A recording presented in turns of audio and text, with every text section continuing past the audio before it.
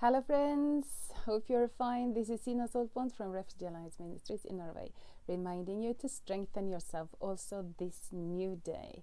I hope this day is fine for you. I hope that you're in a secure place and that you can remember who you truly are. Don't forget that God made you special for a reason. You are much loved. You don't have to change. You have the perfect personality for you, so that you can touch people with the love of God, with your special touch, your character.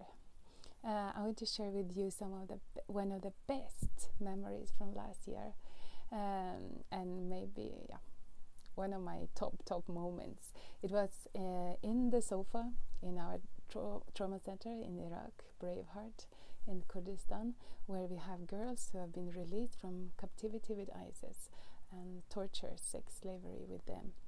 They have survived, but they are severely hurt and very scared. Now they come to our center and get help. And I was in the sofa giving a massage to a girl sitting on the floor, and 4 other girls were sitting there. And one of them is called M. She was very thin. She's 15 years old, a brilliant girl, but very much hurt. But then she looked at the others and she, girl-like, said, "Girls, if ISIS had known that we were here now, they would have cried, because now we are strong." And my heart just burst open. Imagine to be there in that moment and to realize that now she feels strong. I know you can just imagine how it was last time when she was with ISIS and was not strong. But now, after some weeks of help, she has learned how to value herself again. She has learned what to do when she wakes up at night and has nightmares. She has learned how to breathe, how to help herself. She has tools, so she doesn't need to fear so much those bad images coming and the bad smells that are reminding her. And she knows it wasn't her fault. She knows that she is free, that she's a princess, and she knows that the future belongs to her. So it just made me so happy. And I want to say the same thing to all of you who are listening. Many of you have experienced terrible things. Maybe someone has hurt you and you thought you were going to die. Maybe you have seen something terrible or something happen to you suddenly and painful, and it was so terrible that you thought you were going to die. It felt life-threatening. That's called a trauma. And after that, many years after, you may feel depressed, have anxiety, or you might be reminded of things, like suddenly pictures or smells are coming to you and making you afraid again. I'll just tell you, or you can have nightmares, you can feel guilty, but I'll tell you, those are symptoms. And it's not your fault. It was not your fault, and you can improve. You can get better. You can be happy again. You can feel peaceful again. We are helping women and men who have experienced terrible traumatic things to regain the sense of safety, so that they can feel safe, so that they can sleep at night, because they know that if they have nightmares, they can wake up and help themselves by looking at things, by smelling things, by touching things, by reminding their body that they are here and now. I'm in this moment. Oh, I'm here in my bed. I'm not back there. There are many things that can help you, and ask for help, and tell your story to someone. Don't keep the secret.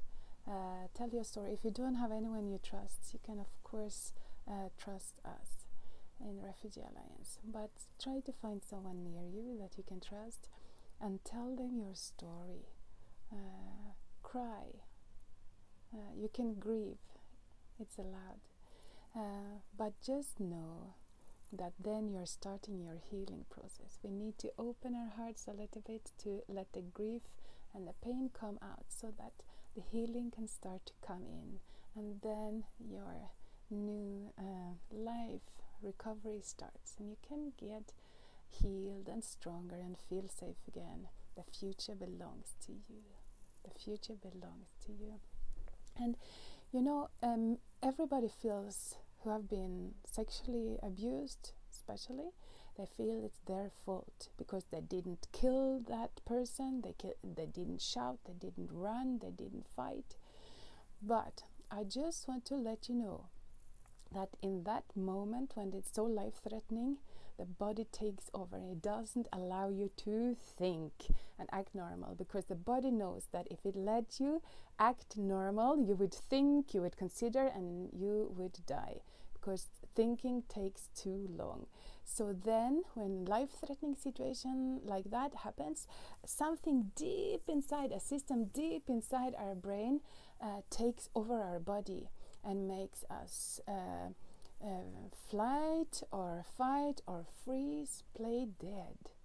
If the body sees that, no, we cannot win this, it just freezes you so that you have better chances of survival. So, in that situation, it can keep you alive. So it was, I just want to let you know that the body is constructed very, very good this way. We have this alarm system inside of our brain that takes over. Imagine if you're in a fire or your hand touches fire.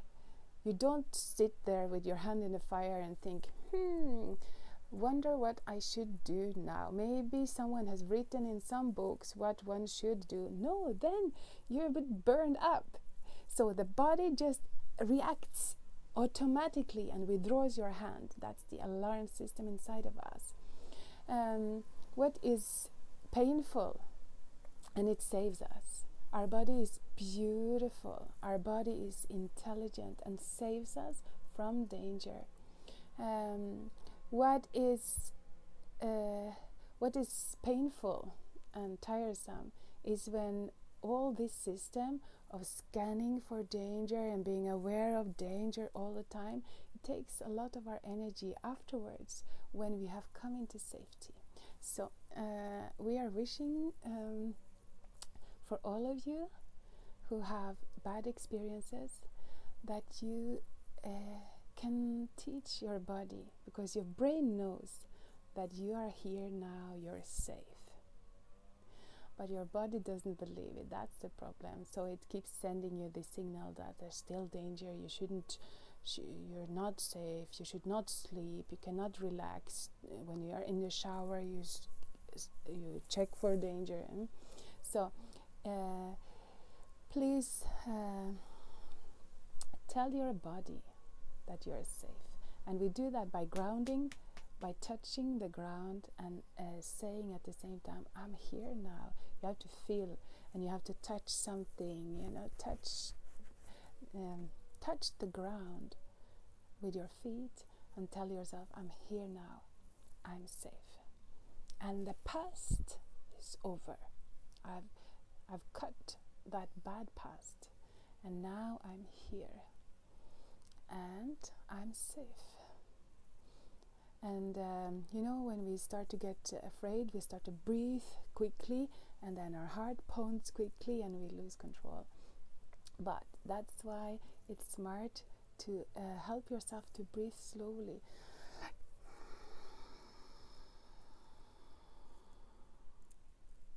And then hold the breath, and then hold.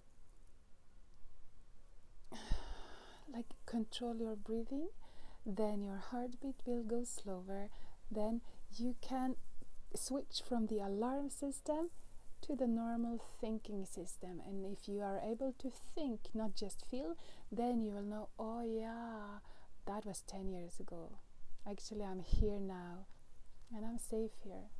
So breathing can help us switch from the alarm system that just acts without thinking to the thinking system where we really know that, okay, things are better now and I actually have a future. Well, my dears, I could speak for 4 hours like we do in our training sessions about trauma, but I will not another time we can talk more about this topic. I just wanted to encourage you by saying that you can feel strong again. It is not your fault. Speak to someone, release some of the pain from your heart, and let the healing from God come in. He says, I will heal your wounds. I will heal your wounds and restore you to health. He says, I will build you up again. Even on the ruins, I will build a strong city, and the desert will become like the Garden of Eden. Do not fear.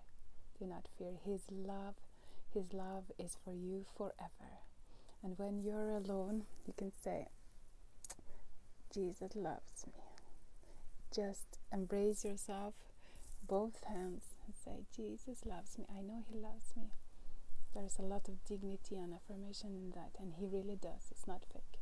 So let me pray for you. And the future belongs to you.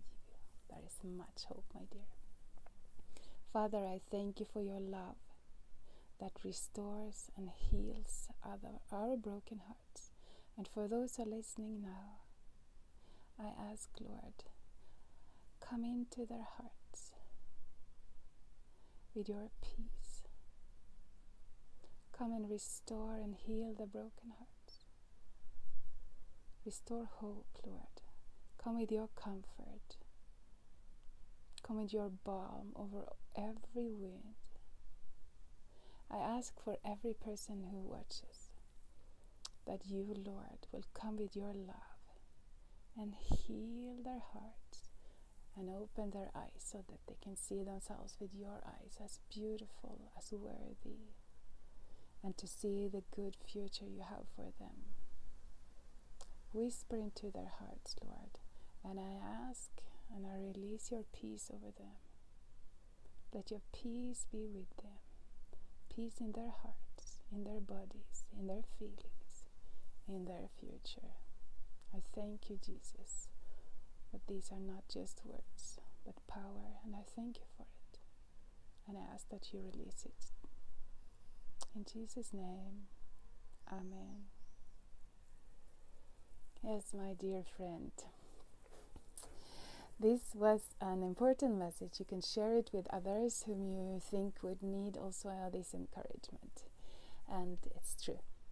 It's not over. Better times are coming. And you are not alone. You're not going through this time alone. Since you're watching, we are connected. We are together. And I will see you tomorrow.